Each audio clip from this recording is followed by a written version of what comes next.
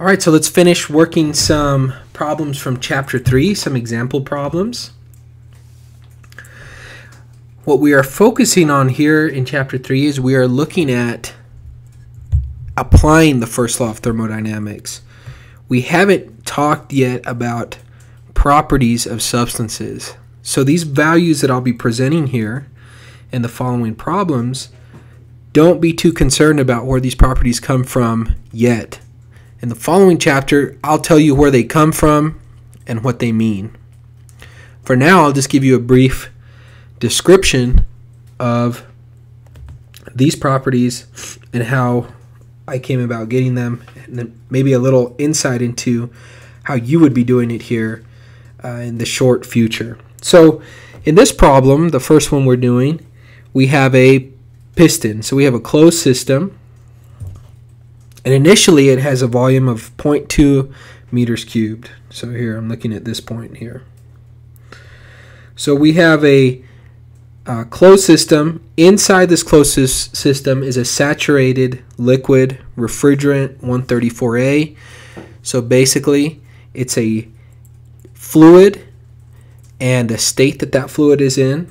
We also know what the volume of that fluid or that mass is occupying, and we also know the pressure. So knowing the state or the phase that this fluid is in, knowing the pressure, we could look up in the tables our specific volume, which is given here, and I'll teach you how to do that in a later lecture. But for now, you just take my word for it that the specific volume for this mixture is 0.000845 meters cubed per kilogram. In state 2, so here's state 2 over here. In state 2, we have a condition where we've had a little flame. So I drew a candle there. That candle has added heat to this piston, and it's caused the piston to expand. So we have more volume in our second case than we did in our first case. The temperature has increased to 50 degrees Celsius, and the piston has moved such that the pressure has remained constant from state 1 to state 2. The question in this problem is, let's find the work done in this by the system to the surroundings. So where do we start? Well, what we're going to use is our boundary work definition, and I'm going to write that here. Our boundary work definition states that if we integrate the pressure times the volume from state 1 to state 2,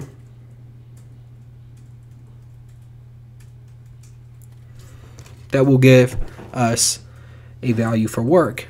Because remember, work, what we're talking about is a force times a distance. In this particular case, pressure is the same in state 1 as it is in state 2. So pressure comes out of this integral.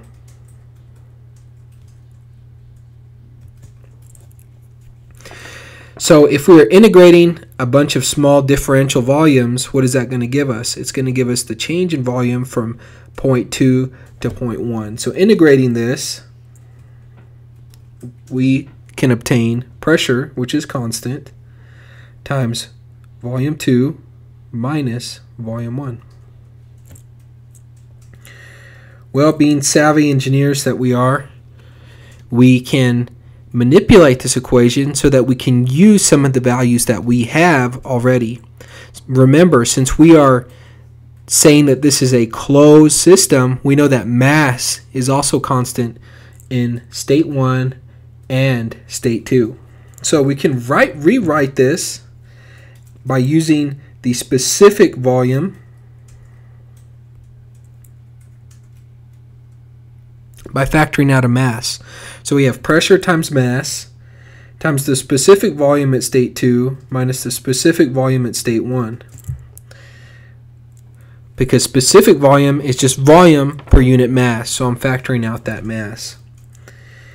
Well, we know the specific volume at state 2, and we know the specific volume at state 1 is the saturated liquid state of this particular fluid. So now we have the values that we need to solve this problem. What we are lacking is the mass. That's the only unknown, is the mass here. Well, let's solve for that, and let's do that over here. So mass, we could say, and this is the definition that you can use, is just, if we want to find the mass of, and this is the case for a closed system, is the volume of our system at state 1 divided by the specific volume at state 1, or this is also VF. Well, we know that the volume at state 1 before it expands is 0.2 meters cubed, and the volume, the specific volume of this fluid at state 1 is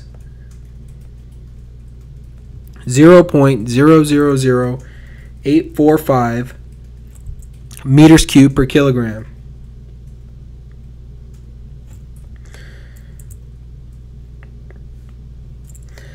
So just by looking at the units, we can see that the meters cubed cancel. This kilogram comes up to the numerator, and if we divide these, we would have that this closed system has a constant mass of 236.6 kilograms.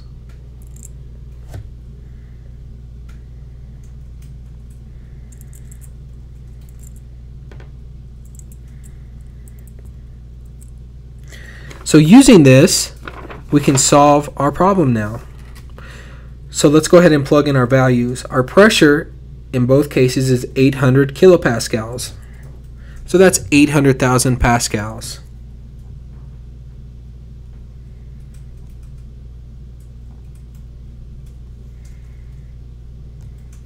We can multiply that by the mass that we calculated, 236.6 kilograms.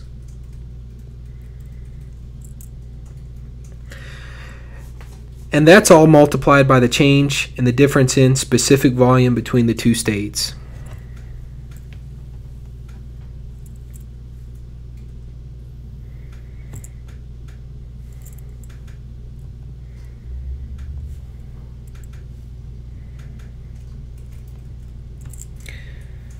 So, carrying all these calculations out, we obtain a value of positive 5,227 kilojoules. Now keep in mind, I divided already this final answer by 1,000. That's why I'm expressing it in kilojoules. Another thing to note is that positive means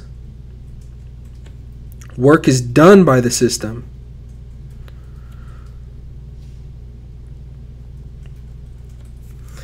So if work is done by the system, we use a positive sign. If we are putting work into the system, so if we have some type of work acting on the system, it would be a negative sign.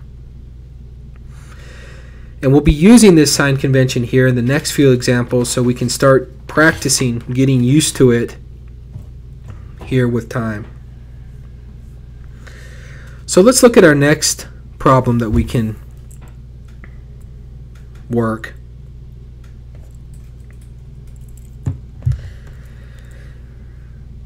Alright, so in this problem we have a candle that's heating another case where we have a closed system, and we have a piston attached to this closed system again. This time it's laying on its side, it's sideways. But we have a fan that we've attached into the system, so we're putting work in to this fan. We're also putting heat in with a flame. We're putting 80 kilojoules of heat. Now, what we want to find is what is the work that is done by this system. So basically, is this piston going to move to the left, or is this piston going to move to the right? And if this piston moves to the left, our sign convention would be negative as an end result. If it moves to the right, our sign convention would be positive because it's giving us work, and we could extract work out of this system. So let's look at this. So let's apply the first law of thermodynamics in two ways. The first way that we can apply it is by looking at a system, or the change in energy of a system.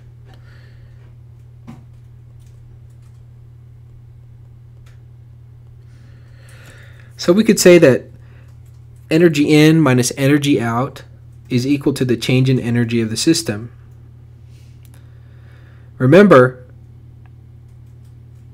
we'll be expressing the first law of thermodynamics a few different ways, and I'll practice doing it the other way, and the way that we will be using it throughout the rest of the course. But I thought it'd be a good practice to use it this way one time.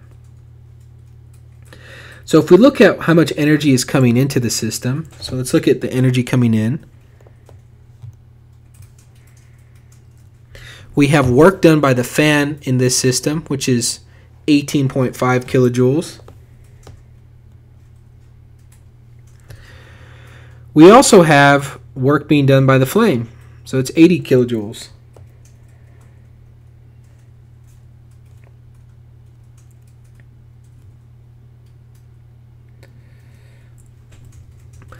Let's look at what's coming out of the system. I'm going to guess, so this is a guess. We don't know for sure until we solve this problem and find out that this work from this piston is positive, but I'm going to say that WP is going to be work out. So let's assume that.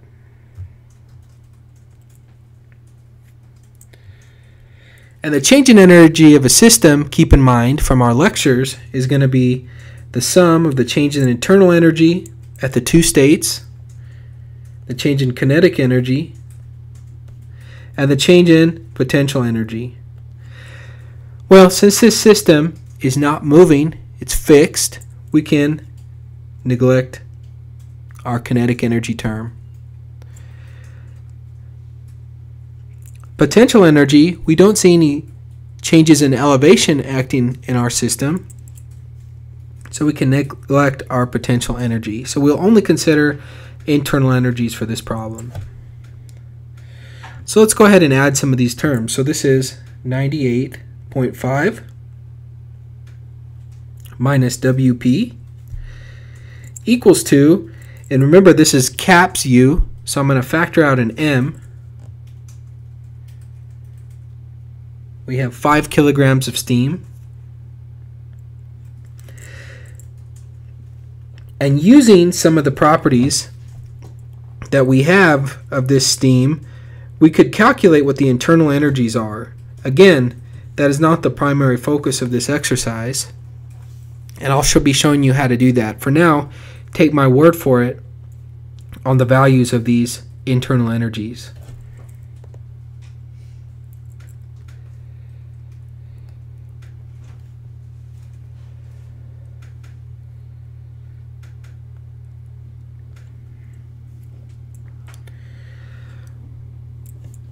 So what I've written is mass times U2 minus U1.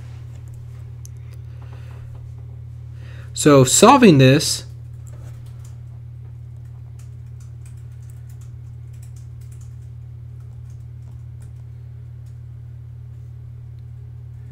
we would get a positive 350 kilojoules. The positive indicates that it's work out. Or piston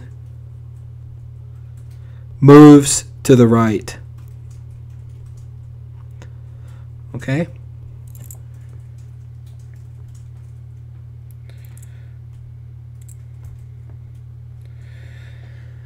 I'd like to solve this problem one more time using the more conventional means that we'll be solving our problems, and that's using the more conventional way of writing the first law of thermodynamics. So the way we're going to be typically doing it is writing the first law of thermodynamics like this.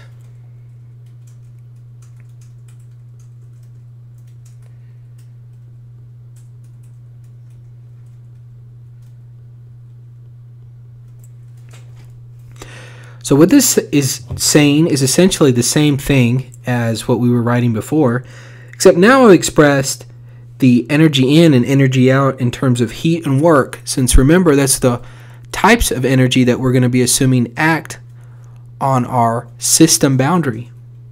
We also have the change of energy that's occurring inside of our system, which is taken into account by the internal energy, the kinetic and potential energies. We've already determined that kinetic and potential energies we can neglect.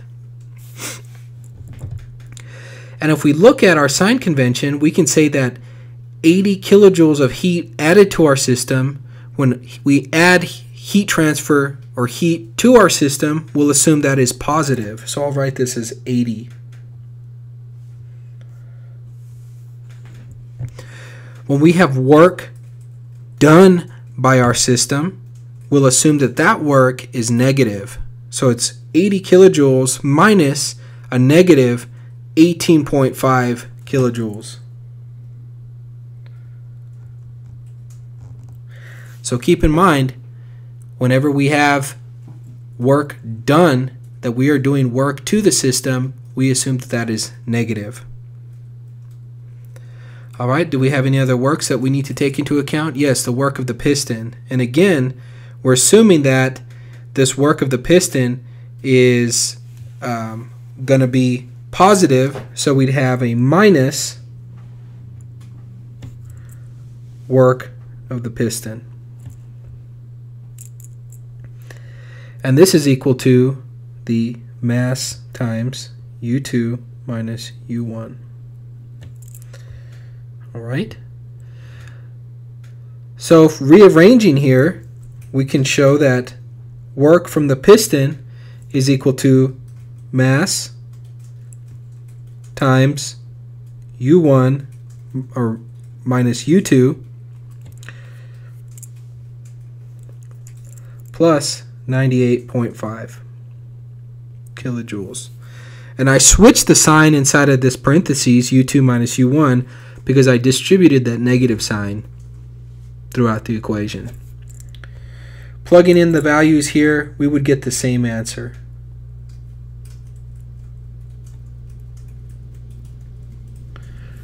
(350 kilojoules). And positive indicates that we are able to, or it's doing work on the surroundings or on the boundary. So those were a couple examples. I'll work another example in the next lecture so we can continue to practice different applications of the first law of thermodynamics.